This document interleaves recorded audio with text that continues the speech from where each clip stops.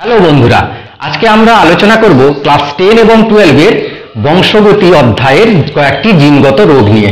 এই জিনগত রোগ কি, জিনগত রোগগুলোর কারণ কি, জিনগত রোগগুলো কিভাবে হয় এবং কিভাবে বংশ পরম্পরায় তারা সঞ্চারিত হয়, এই সব নিয়ে আজকে আমরা আলোচনা করব। তো শুরু করা যাক। আমরা জানি আমাদের দেহে 23 জোড়া বা 46টি ক্রোমোজোম আছে। দেখে নি সেই ক্রোমোজোমগুলো আছে কোথায়? না, এই হচ্ছে একটা কোষ, এই হচ্ছে কোষের নিউক্লিয়াস। এই নিউক্লিয়াসের মধ্যে আমরা জানি ক্রোমোজোম থাকে এবং এই ক্রোমোজোমের মধ্যেই পেঁচানো অবস্থায় ডিএনএ গুলো রয়েছে এবং এই দ্বিতন্ত্রী ডিএনএ এর মধ্যে জিনগুলো রয়েছে, যেগুলো একটি একটি করে বৈশিষ্ট্য তৈরি করে। এই জিনের যদি পরিবর্তন হয় তবে গিয়ে মিউটেশন হয় বলে বলবো, এবং সেই কারণে জিনগত রোগগুলো হয় বলে আমরা জানি। তো এই জিন কিভাবে রয়েছে, কি রকমের পরিবর্তন হয় একটু দেখে নিই। না, আমরা জানি এই জিনকে একটা আমরা আঁকছি। দেখো, এই ডিএনএ আমরা জানি দ্বিতন্ত্রীর মধ্যে একটা তন্ত্র তার আঁকলাম আমি।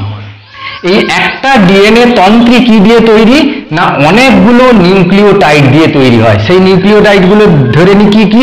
না, এ, টি, জি, সি এইরকম নিউক্লিওটাইড থাকে। Adenine, thymine, guanine, cytosine etcetera etcetera nucleotide গুলো এরকম সিকোয়েন্সে রয়েছে।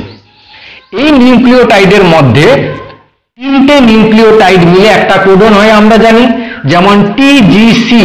এই 3টে নিউক্লিওটাইড একটা কোডন তৈরি করে, যে কোডনটা একটি মাত্র অ্যামিনো অ্যাসিডকে সিগনিফাই করে। মানে এই 3টে মিলে একটা অ্যামিনো অ্যাসিড তৈরি হয় এবং এই কয়েকটা অ্যামিনো অ্যাসিড মিলে একটা প্রোটিন তৈরি হয়, কয়েকটা প্রোটিন মিলে একটা বৈশিষ্ট্য তৈরি হয়।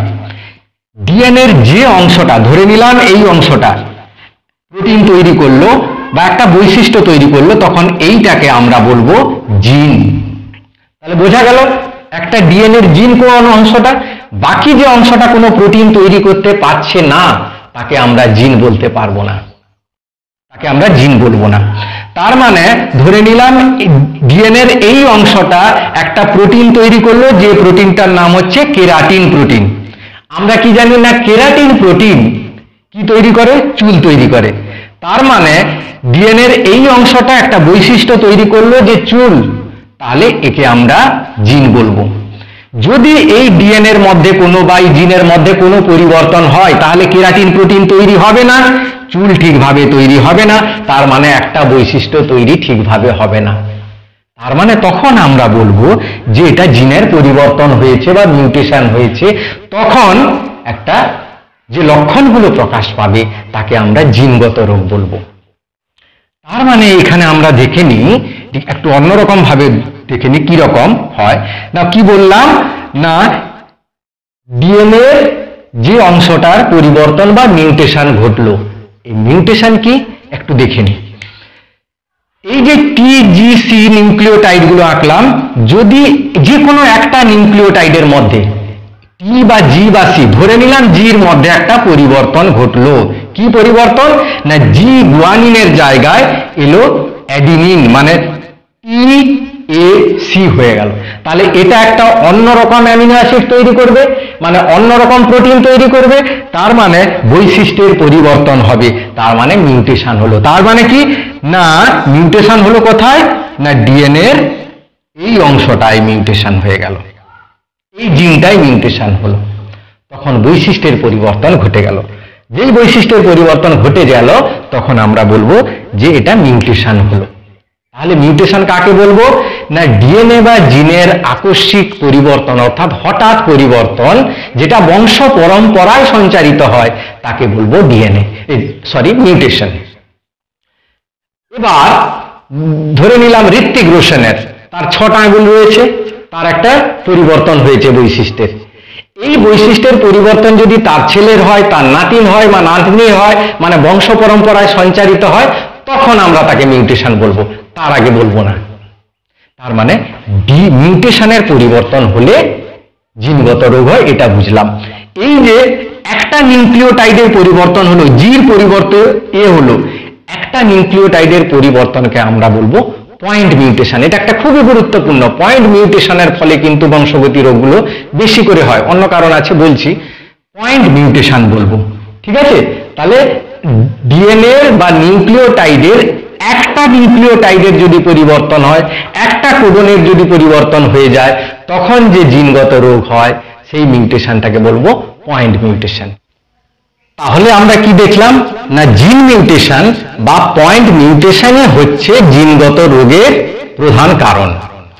এই জিন মিউটেশন সাধারণত দুটি মিউটেশনের ফলে হয়, দু রকমের মিউটেশন আছে।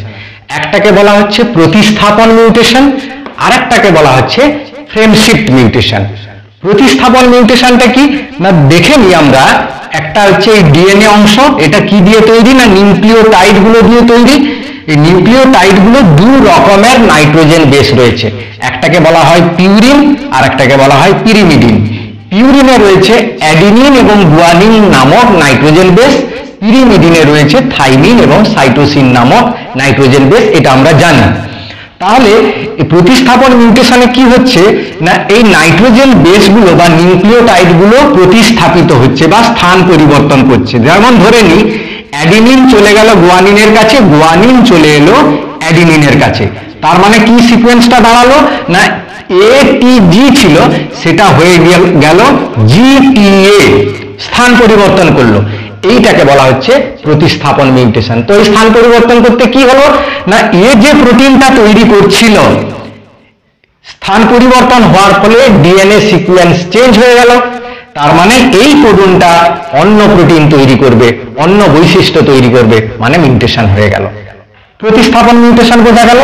এবার আসি ট্রানজিশন মিউটেশন।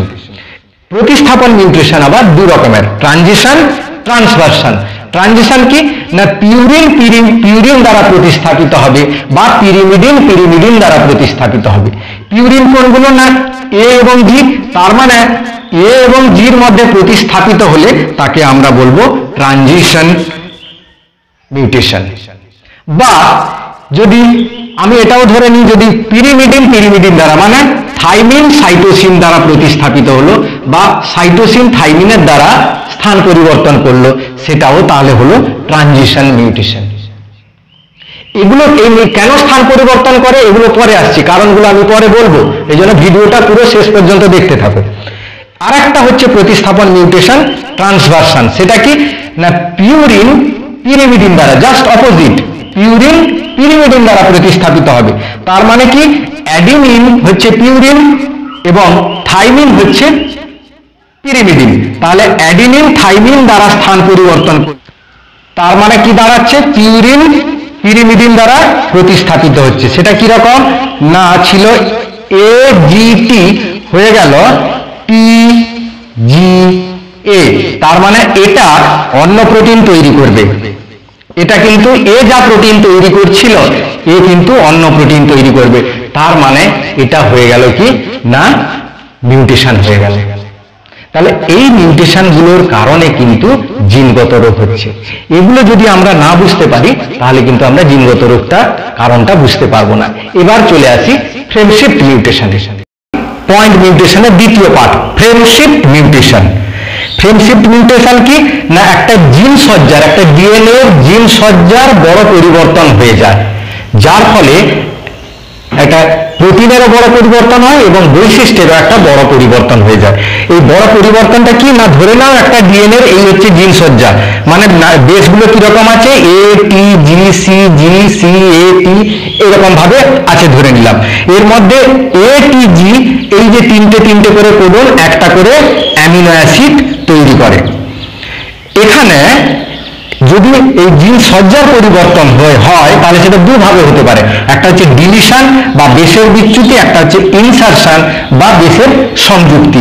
বেস মানে কি না পিউরিন পিরিমিডিন এইগুলো বেস, এইগুলো ডিলিশন হয়ে যায়, মানে একটা নাইট্রোজেন বেস কোনো কারণে উড়ে গেল, ধরে নিলাম এখান থেকে টিটা উড়ে গেল, থাকলো না, তার মানে এই কোডনটা আর প্রোটিন তৈরি করবে না, তার মানে এই কোডনে চলে আসবে এরা জিজিসি, তার মানে এটা যে প্রোটিন তৈরি করছিল বা অ্যামিনো অ্যাসিড তৈরি করছিল এ কিন্তু অন্যরকম অ্যামিনো অ্যাসিড বা প্রোটিন তৈরি করবে, তার মানে বৈশিষ্ট্যের পরিবর্তন হয়ে যাবে।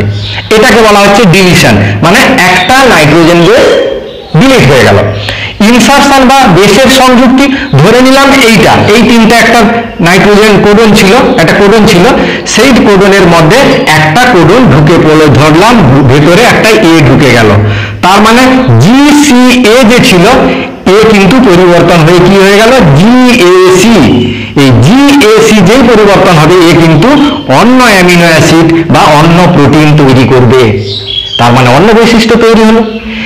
এইভাবে ফ্রেড শিফট মিউটেশনের ফলে পুরো জিন সজ্জাটার পরিবর্তন হয়ে গেল।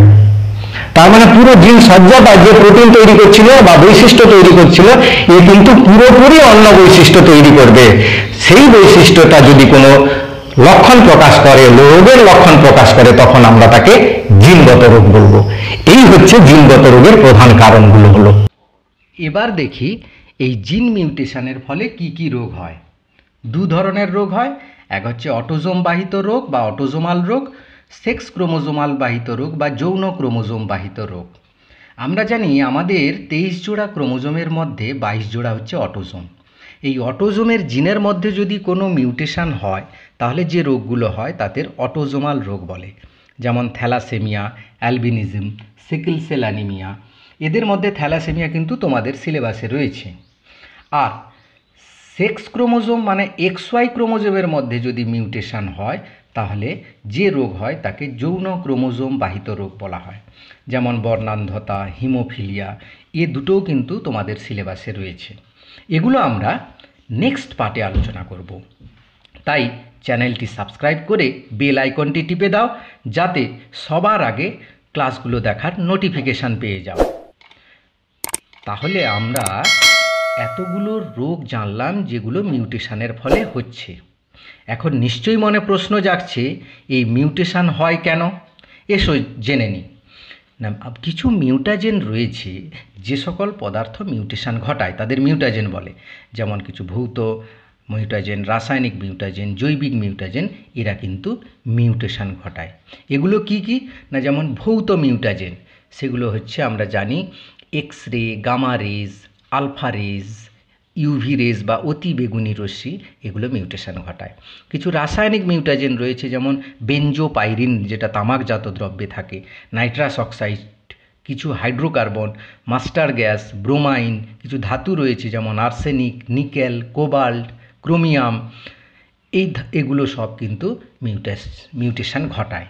আর কিছু জৈবিক মিউটাজেন রয়েছে, যেমন ভাইরাস রয়েছে, সার্কোমা ভাইরাস, হেলিকোব্যাক্টর পাইলোরি, এগুলো মিউটেশন ঘটায়। তাহলে আমরা জানতে পারলাম এই মিউটাজেনগুলো থেকে দূরে থাকলে মিউটেশন এড়াতে পারবো বা জিনগত রোগ থেকে রক্ষা পাবো, এবং আমাদের পরবর্তী বংশধরও রক্ষা পাবে বা তারাও স্বাভাবিক হবে। এরপরে অর্থাৎ পার্ট 4-এ আমরা থ্যালাসেমিয়া নিয়ে আলোচনা করব। যারা পার্ট 1 ও 2 দেখোনি তারা নিচের ডেসক্রিপশানের লিঙ্ক দেওয়া আছে, দেখে নাও। চোখ রাখো এই চ্যানেলে। আর ভিডিওটি ভালো লাগলে একটা লাইক কিন্তু অবশ্যই দেবে। Thank you.